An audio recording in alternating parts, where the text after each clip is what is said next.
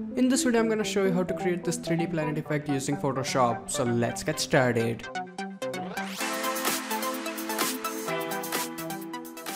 Hey, what's up guys, Dhruval here, back with another video, and as you can see this is the final output. Now it looks really crazy, but actual effect is pretty simple.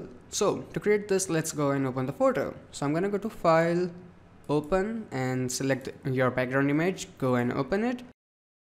Now you have to be a little careful when you select your image. As you can see, it has really straight horizon, it's a little bit panoramic, and the ratio between sky and buildings is really good. An image like this will not work, so be careful when you select it. Okay, so first thing, we need to make it square because the filter that we apply works properly on square documents. To do that, go to Image and Image Size. And in the image size, first of all, make sure that this thing here, you have to turn it off. So now this is off. And in the width, pick a number between your height and width. So I'm gonna go and keep it 2500 right now. So 2500, you can also push for 3000. So 2500 by 2500, it's square. And as you can see here, I have pixels active. Then go and hit OK. Now we have to apply the filter, and for that, first of all, let's double click on the background and unlock it. And before applying the filter, we have to flip the image upside down. So go and press Ctrl T, right click and select flip vertical, then go and confirm it. Now let's apply the filter. So for that, go to Filter, Distort, and here go and select Polar Coordinates. So click on that and select first option, rectangular to polar. Let's zoom out so we can see what is going on. So as you can see, effect is already looking pretty good. Then go and hit OK. Now it looks really good, but as you can see, we have image stretched out in the corner, and we also have this really big patch to fix here. So to get rid of the corners, we can simply crop it. So for that, select your crop tool, and here make sure you have 1 by 1 square. Then hold your Alt and Shift key and drag it from a corner until you only have the image. So I think this looks good enough. Then go and confirm it, and you can also turn on delete crop pixel, so it will completely erase all of this, delete it. So confirm it.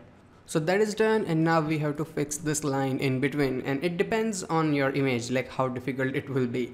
So let's see how we can fix this one here. And to do that, first of all, let's go and create new blank layer. So go and click on this icon, we have blank layer. After that, select your brush tool here, and first thing we will do is pick up a color from the sky. So hold your Alt key and click here, so you have sample color from the sky. Make your brush a little bit bigger, and also make sure that hardness is absolutely 0. Then go and paint here like this. Don't worry about this here, we will erase it. So first of all, paint here. Now again, hold your Alt key and pick up a color from here, but this time go and reduce your opacity somewhere around like 40-50%, and then go and start painting here. It looks really crazy, I know, but we will fix it.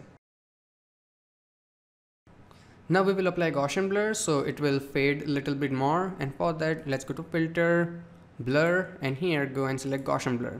Don't apply too much, just increase it carefully until you think, okay, it's working fine.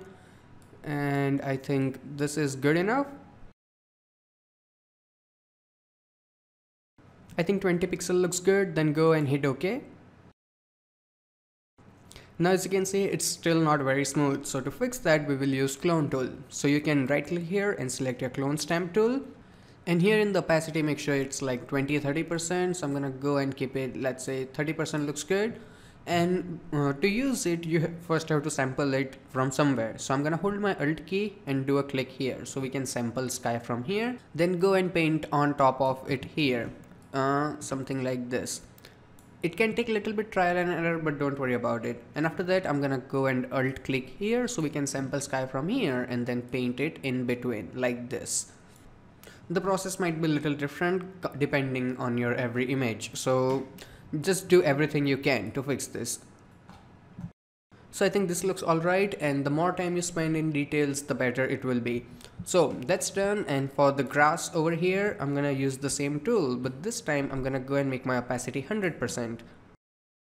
Now a couple of things to keep in mind when you use Clone tool. As you can see, I am using it on a different layer, and in my layers I have current and below, so I can simply use it on empty layer. If it's only on current layer and you try to sample something, it just won't work. So make sure it is current and below here, and you are using a layer. Okay, so let's go and start cloning. So I'm gonna hold my Alt key and sample grass from here and then paint it in between.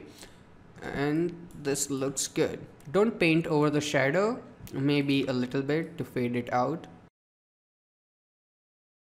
So all the planet work is done, and now we can add the subject. So for that, go to file, go and select place linked, and here select the subject, go and place it.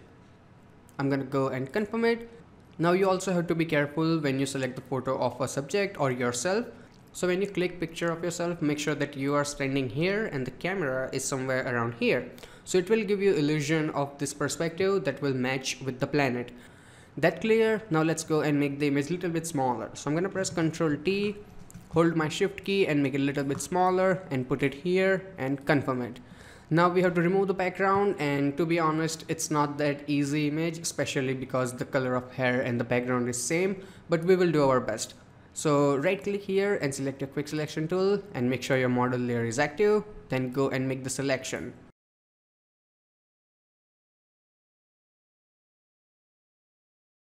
Now as you can see here, we need to remove some selection from here. So for that, go and select the minus option and remove it from here like this. And another problem is that let's go and click on the plus one. Okay, so if I try to select it, it selects everything and it's really annoying. So what I will do, I'm gonna press Ctrl Z and instead I'm gonna change the tool. So I'm gonna right click here on the third icon and select magnetic lasso tool. And to add the selection, I'm gonna make sure that it is on second option here and then go and start adding the selection. And in case if you wanna remove any dots, you can use your backspace key. And to finish the selection, go and just double click and it will do the job. Okay, so this is looking alright, and after that go and click on your layer mask. So the background is cut and we have to fix a little bit of hair. So for that, right click on your mask and select select and mask. In older version, it's called refine edge. So click on that, and to fix the hair, make sure you have second option here and then go and start painting on the edges like this. So it's kinda terrible. I'm gonna press Ctrl Z, make my brush really small and then go and paint again. Okay, so this is kind of alright, then go and hit OK. And as you can see, we have this really ugly patches here that we have to fix. And since it's a layer mask, you can simply paint with black color. So select your brush tool and make sure you have black color here and the opacity is 100%. After that, right click and make the brush bit smaller like this. And in the hardness, actually you have to make sure it's like 60-70%, so it's not really soft. And then you can go and erase it from here. Now to be honest, it's not a very good image to work with, especially for the beginners. So don't worry if you don't get it right in the first try. So I think this looks fine, and now let's adjust the model. So I'm gonna select my move tool, move her somewhere around here. Okay, that's pretty big. I'm gonna press Ctrl T, hold my shift key and okay. Then let's go and make it a bit more smaller. Now we have to do a couple of things. One, we have to add a light source and then we will have to add shadows. So first of all, let's add the light source. For that, go and create a new blank layer, double click on the layer name and name it light. Now go and select your paint bucket tool, right click paint bucket, and in the color make sure you have black color. So press D for default colors and select black color and fill it. After that, go to filter, render, and here go and select lens flare. And the lens flare, make sure it is in complete center and you select 105. Then go and hit OK. After that, in the blend mode, go and change it to screen. So the black background is gone. Now let's make it smaller. So Ctrl T, hold your shift key and make it smaller. I'm gonna go and put it is somewhere around here. Okay, that looks all right.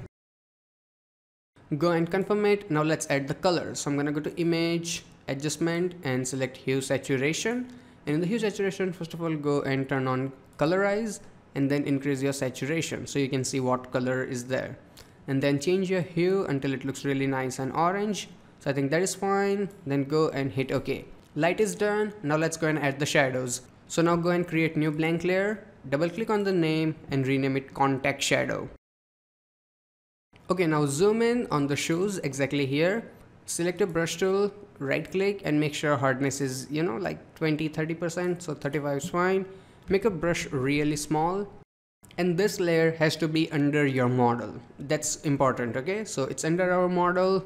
Now this thing requires little bit practice, so don't worry if it takes time. So I'm gonna go and paint it somewhere around here like this, and after that little bit here. After that, go to your opacity and make it somewhere around like 30-40%. Right click and make sure hardness is now 0%, and then start painting here like this and a little bit here. So I think that is good enough, maybe a little bit more. Okay, that's perfect. Now we have to add the cast shadow that will go far. So for that, go and create a new blank layer, and it will also understay our model. So double click on it and name it cast shadow. Now to see what is going on here, I'm gonna go and turn off the eye of this model layer and make sure your cast shadow layer is active. After that, hold your control key and command if you are using Apple, then go and click on the layer mask of the model. So you will have selection of the model, and then make sure you have your paint bucket tool here and the black color and fill it. After that, to remove the selection, go to select and deselect. Now let's make it flat so it looks like it's on ground. So for that, press Ctrl T and don't directly rotate it like this. Hold your control key and drag it from a corner like this, and after that hold another control key and drag it like this. It can take a little bit trial and error, but it's doable. Go and confirm it. Now let's go and turn it on so we can have idea like where the shadow is. Okay, so it's a little bit off, so I'm gonna select my move tool and move it a little bit here, then again Ctrl T, hold my control key and adjust it until it fits properly. I think this is good, then go and confirm it.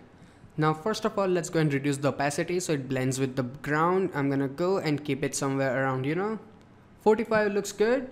Now let's apply some blur to make shadow a little bit softer, and for that I'm gonna go to filter, blur, and select Gaussian blur, and don't apply too much or it just looks really bad. I'm gonna go and keep it somewhere around like 2-3%. So 2% looks good, hit OK, and after that get an eraser, because some of the shadow is in the sky and it won't be visible there. So before you erase, right click, make sure hardness is 0%, and then go and erase the shadow from here like this. So that is done and the final effect is ready. Now I'm gonna go and make it more colorful so it goes with the cartoonish feeling of the image. So for that I'm gonna go and create new adjustment layer and select vibrance, and it will go on top of everything, and go and increase it to like really crazy 70-80%. So keep it somewhere like 78 looks good, then go and close it. So that's it, and this is the final output. So I really hope that you guys learned something from this video, and if it did, hit that like button, and if you have any kind of questions or suggestions, feel free to ask me in comment section below. And if you are new here, you can click on any of these boxes to check out more videos by me, and you can also click on that subscribe button, so every time I upload a new video, you will get the update. Plus clicking on that subscribe button will take you to my YouTube channel, where I have tons of Photoshop tutorials waiting for you. So till then, goodbye, take care, and have some fun with Photoshop.